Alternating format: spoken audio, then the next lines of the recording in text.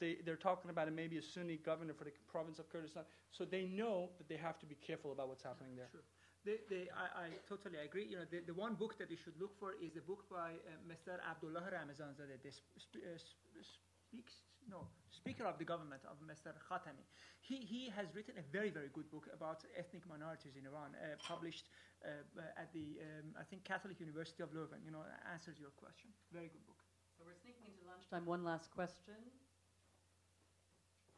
Ian Mandel, I'm an intern at the Dershowitz Group. Would you mind elaborating on the political schism between the pro-Ahmadinejad and the pro-Ayatollah Khamenei? Like, who are they? Why would they rather support one versus the other? What benefits they gain? I mean, I alluded to that, and I'll very simply put it this way. Pro-Ahmadinejad are people who, and again, Ali has done an excellent job on this, written about tracing the roots of some of these people.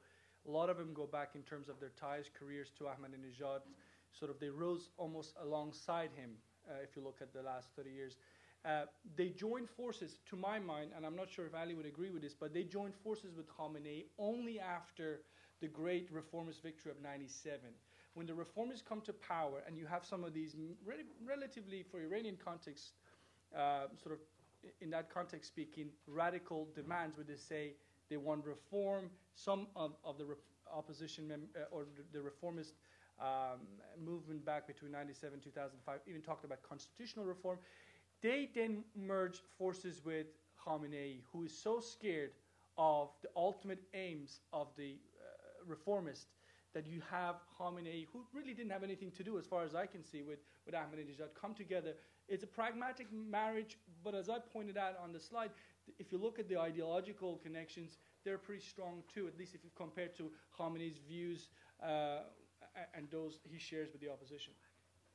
You agree? You that hungry? Thank you very much. Thank you both, Alex and Ali, and thank you all for making it. Thank you. That's about my